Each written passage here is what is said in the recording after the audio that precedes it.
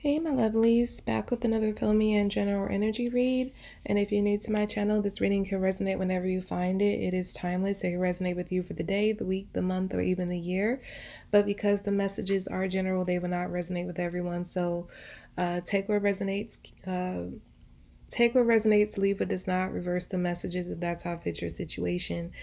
If you would like to get a more exclusive experience with me receiving almost personal readings and being able to help curate the content that you see on this channel, you can join my Dreamer exclusive membership. You can hit the join button below this video to do so. If you like to donate to the channel, you can hit the super thanks button beneath this video.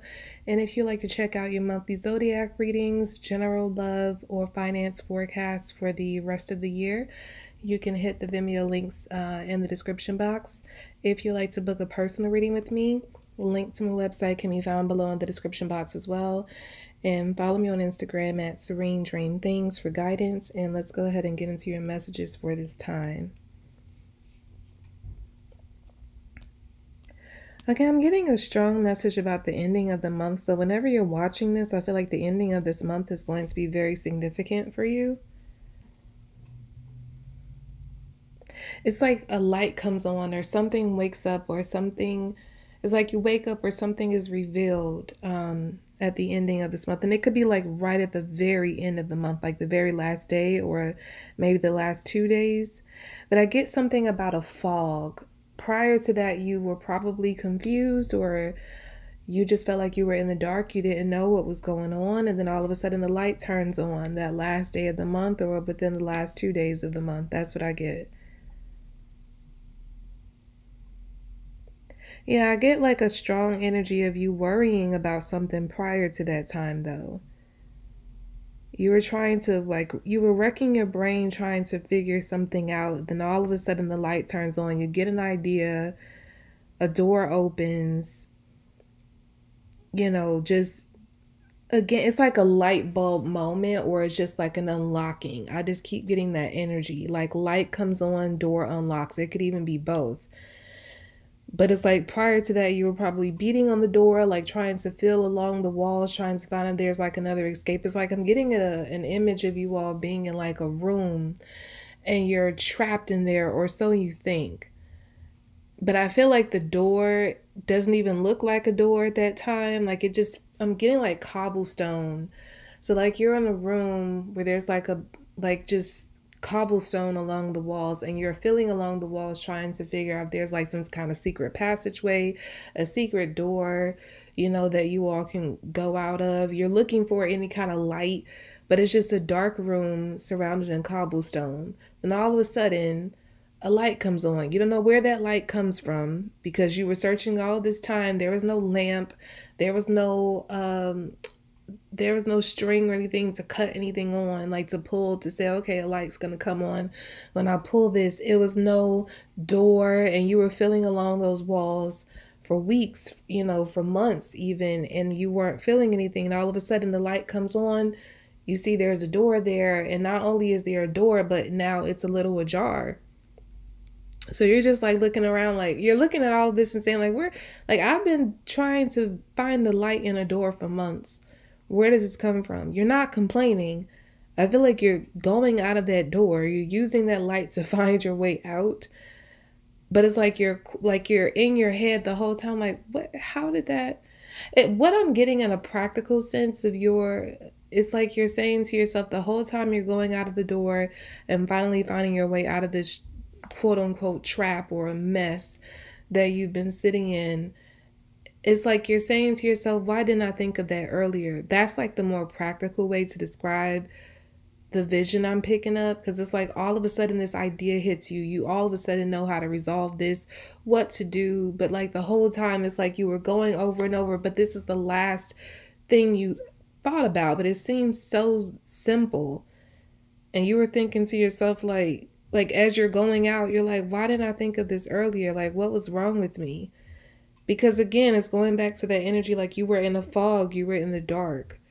You couldn't see. I don't feel like it was time for you to see. It's like you were complaining about being trapped, but I feel like there was almost like a danger that was lurking outside of those walls or outside of that room that you were in, that you were being protected from. So you were trying to get out sooner, but I feel like the divine God was making sure you didn't get out a minute too soon, because he needed to clear the danger first before he could let you out. It's almost like I don't know, I'm getting a bear, like a wild bear, like that was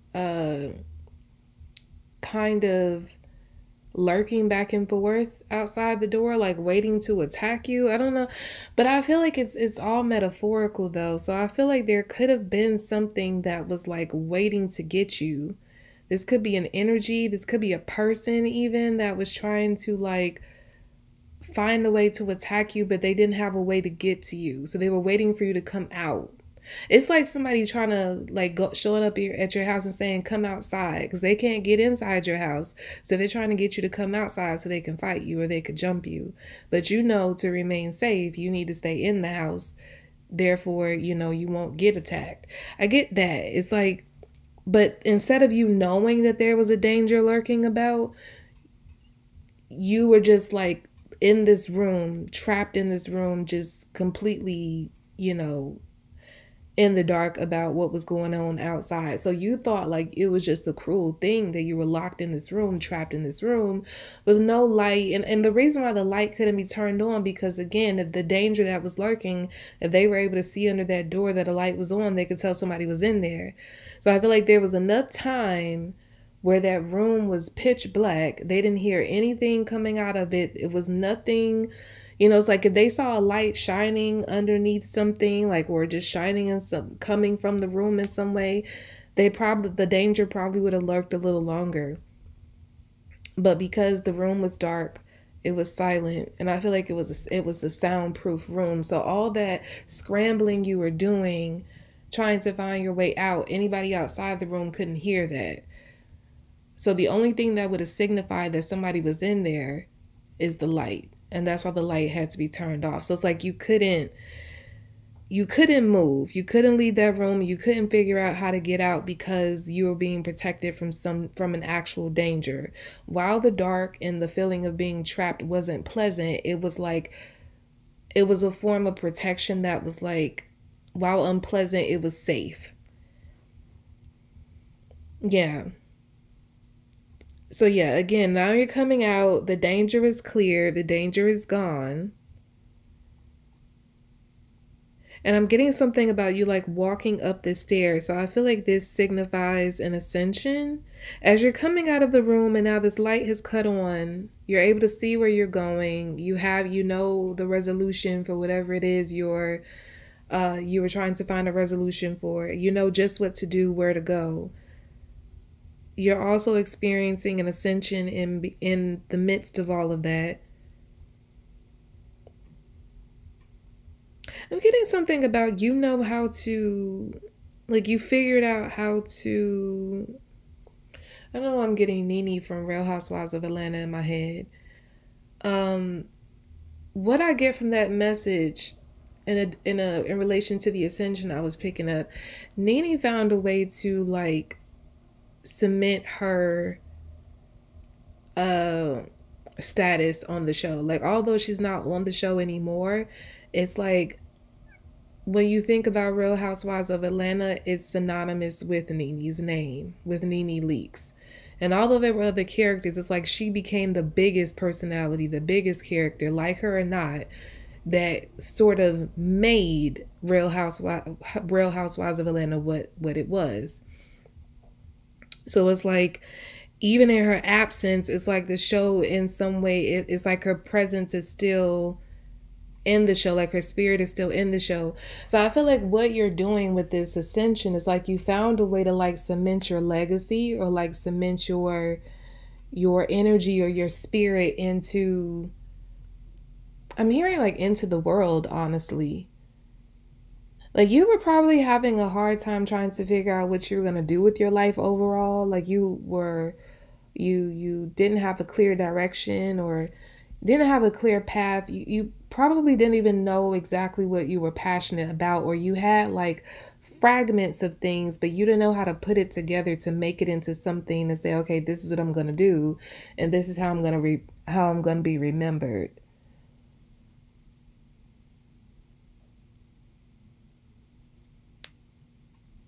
Yeah. So I feel like this, where you're going now, going up those stairs, is like you're going up now because you figured out how to cement your legacy, how to cement your spirit in the world, like basically leave an imprint. And all this time that you were scrambling around trying to figure out how to make it out that room, what you were going to do, it's like you never thought about this and never even crossed your mind until that last minute, almost like the 11th hour.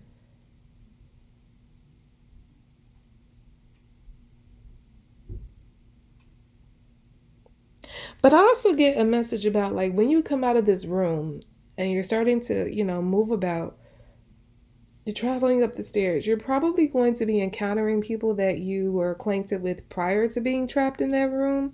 But I feel like they're not going to receive you the same way. This is not a bad thing. It may not feel good because I get like a feeling of rejection. Like these people aren't going to embrace you the same way they embraced you before you went into the room. Like you almost look different to them. You feel different to them. And so it's like they don't really rock with you anymore. And you're like a little confused by that because you're like, we were really cool, however long ago. Like what changed? You're trying to figure out whether it's something you did, maybe if you offended this person somehow, but you can't think of anything that happened, anything significant anyway that this person could be offended about and to make them switch up like this. But again, this is like a spiritual doing. I keep hearing like a lot of people are not going to recognize you because while you were in that room, you were scrambling trying to figure out how to get out, but all the while you were being transformed. You come out better, cleaner, brighter. And I almost feel like the people, the characters who you're going to be trying to reconnect with, they almost feel, or like the vision I'm getting of them is like, I'm getting soot, like people who are covered in soot or otherwise dirt. Like they look like they haven't bathed in weeks. That's the energy they're in. Not to say these people literally look like this, but I feel like when you come out of that room and you start to move about, the people that you were connecting with, being acquainted with before, they have a very dirty energy in comparison to yours. And it's like you're still going to be trying to connect with them anyway, despite seeing all this dirt on them and seeing that they don't look like how like the same way they don't see you, like you look different, they look different to you. But you all have two separate reactions. Like you are still trying to connect with them and they are like rejecting you because you're not dirty like them anymore. When you went in that room, you got cleaned up. And so in a more practical sense, I feel like your mind changed. Like you've been in some sort of isolation. Your mind was changed. Your taste have changed. Your habits have changed. You talk different. You walk different. And now that you're back out in the world around these people that you were hanging with before, they don't recognize you. They're like, who are you? I don't know, you to talk like this, you to dress like this, you to think like this. Where do you get these radical ideas from? Because there's something about these people are stuck in like a haze.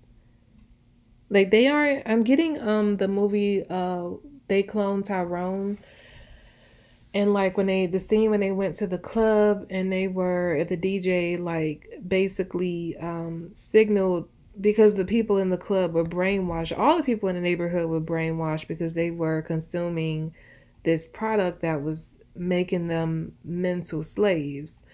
And I get like, I'm getting that in my head because the way that DJ is like, he signaled them with a phrase and then all the people in the club started chasing Tyrone and his friends out of the club to, otherwise harm them. until a guy showed up who was like the programmer or controller, I guess in a sense a slave master or overseer. He said a phrase to cause them to freeze. But I'm getting that because I feel like that the energy that the people in the club had of just being like brainwashed. I don't want to call people this, but I'm hearing like brainwashed monkeys. It's like they're being trained, or they don't even realize that they're under like a mental programming. This is a part of, I guess, to put it in another way, like they are a part of the matrix and they don't even realize it. I feel like you've broken out of the matrix. So they don't recognize you. You don't, it's like they can only, their mind can only go as far as the matrix allows because they haven't broken free of that programming. You have. So when you start to speak and they start to see you, you know, and just interact with you, they're like, I don't recognize you at all. It's like everything seems foreign. Everything about you seems foreign. But it's like instead of you, I guess, shunning them for being, you know, the dirtier energy, it's like they're shunning you. So it's like you have no choice but to like disconnect and move on. This is why I was seeing you go up those stairs, because you could be at the level like trying to look around for all the people you once knew and just, you know, get reacquainted or reconnected. But then when you're shunned by these people, you have no choice but to go up to the next level. And this is where the real work begins. I know this seems like a strange message. I'm trying to describe it as practical as I can, so I hope you all are following it. But you know what? Like I say all the time, or what I always get in that energy where I start to say, like, I hope you all understand. But then I get like a reminder to say, like, it's not for everybody to understand. So those who don't understand, it's not for you.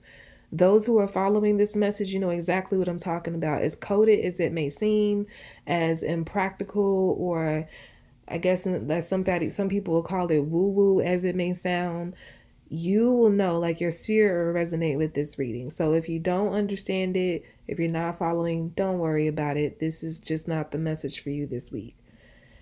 But yeah, back to the message at hand. I get like you're moving up. And I get like you have an estate waiting for you. So what I'm getting from that is like you have so much waiting for you. There's going to be so much at your disposal. The life that you're moving into is going to be almost like your wish is your command. You command to have whatever it is you wish for. I feel like you're moving into a state where you won't be denied anything. But the thing is, because you've ascended, because you've broken out of the matrix, you no longer crave what maybe the average person in this, they're like, oh, I want, you know, $20 million. I want this big mansion. I want a yacht, you know, like all that stuff that people would normally want or go after when they have all this access and all these resources. It's like your commands, your wishes look a lot different. It's not to say that you won't have those things, but I don't feel like they're the priority on the list of things you're trying to accomplish at this level. Like your wish or your wishes have more to do with like the world as a whole. Like, first of all, I feel like you will be pouring into yourself to like your first wish might be something like, you know, being in a position to help others, like being in a position where you can basically just like free reign to help others in whatever capacity they need. I don't know why I was hearing world peace. I know that's not possible, but yeah, I feel like your wishes are just more along those lines, and then like the other stuff just kind of comes as like additives.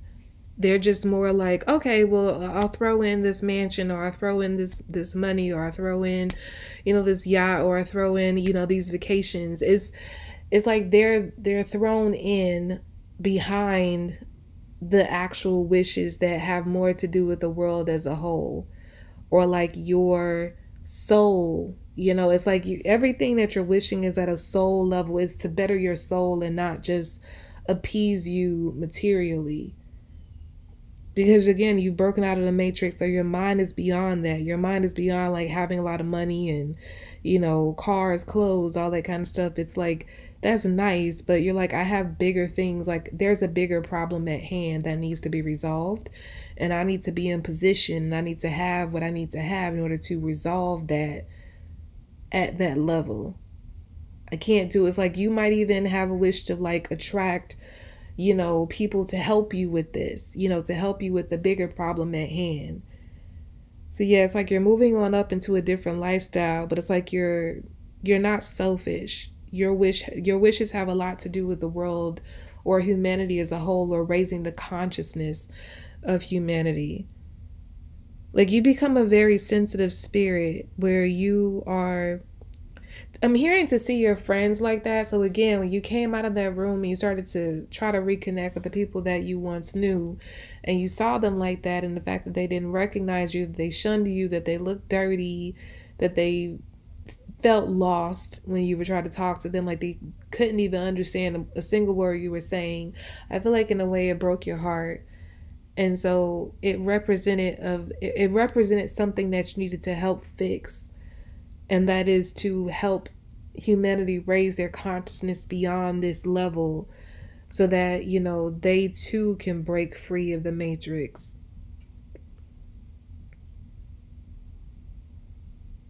Yeah, so I feel like you're pouring a lot of you're sympathetic to their plight because it's not their fault. They just don't know better. They haven't been given the resources, they haven't been given the insight or the downloads about how to break free. So it's like you want to be the person to help them do that, to help them realize that there's a better way.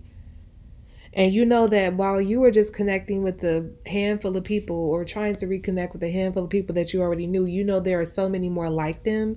And I feel like that breaks your heart. Like you're operating at like I'm hearing like a universal consciousness. That's the level that you're at. So it's no longer just about you and your personal world. It's about the world at large, the universe at large. You feel like you need to do something to change it, to alter it for the better. And I feel like with this new life that you've been given, you're going to be doing that. You're going to be affecting the world.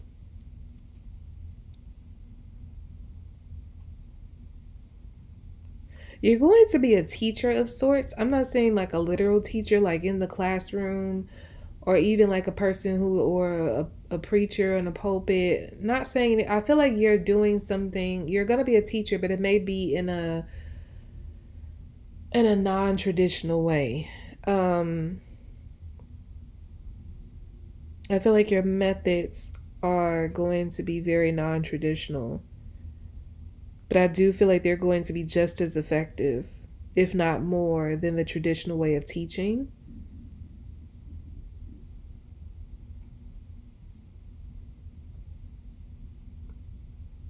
And I don't feel like you're going to be doing this alone, because it's an impossible task to do alone. I feel like you're going to be attracting people, new people who are on this universal consciousness wavelength with you.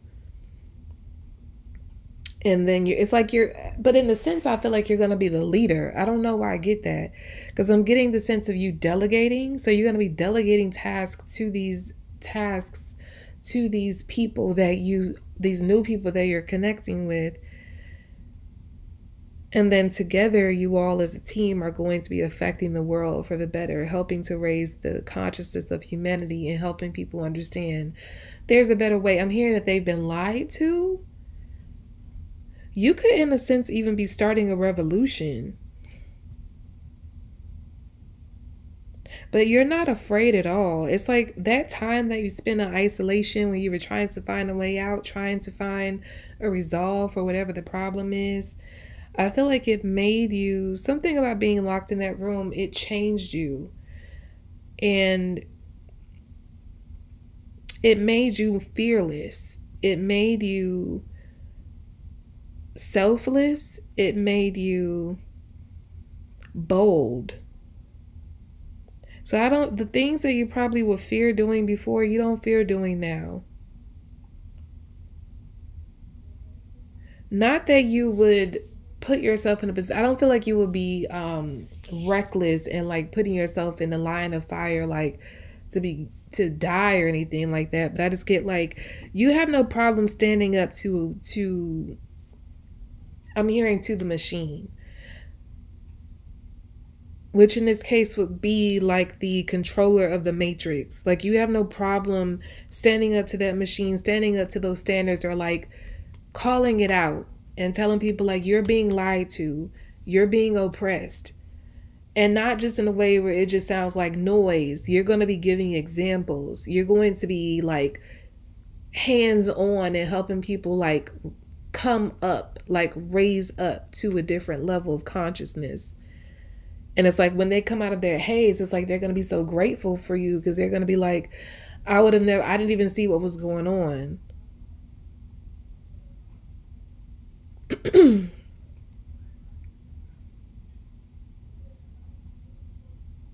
Yeah, it's like people, what was going on before you start to implement this change or affect this change in the world, at least help to do that.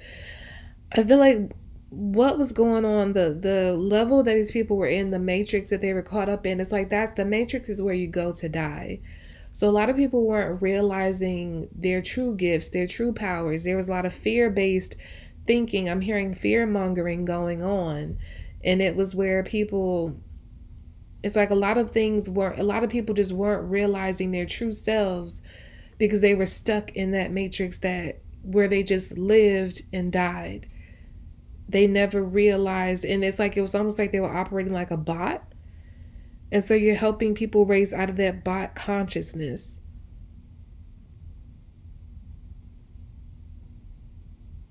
Because you really do, I don't know, it's something about you coming out of this isolation. You truly have a heart for humanity. Like you could have been a person who just had a heart. You loved who you loved and you loved hard. But I feel like now it's bigger than you. It's bigger than the circle that you had. It's like, you're like, there's a bigger matter at hand that needs to be resolved. And I'm going to do my part to make sure that's changed, that's resolved. I'm getting like Harriet Tubman. So like, because Harriet was a person, like she was someone who freed, under her leadership, she freed probably the most slaves in her time because of the way and she kept going back to free more. So I'm getting her because I feel like you could have a spirit like that. Like you don't just stop at one or a few. It's like you want to wake up as many people as possible. Like I said, you don't have any fear of standing up against the machine. And it's not even about getting the praise for it. You just really have the heart to say, I want this world to change. That's why I was getting world peace. You feel like the more people wake up, the more peace can settle into this world. And the chaos will lessen. So it may not be completely eradicated, the chaos that is, but you're like, I want to be able to affect more peace and love in this world as much as I possibly can in my lifetime. I want to free more minds, like Harriet Tubman freed slaves. You want to be able to say you want to free more minds, as many as you possibly can.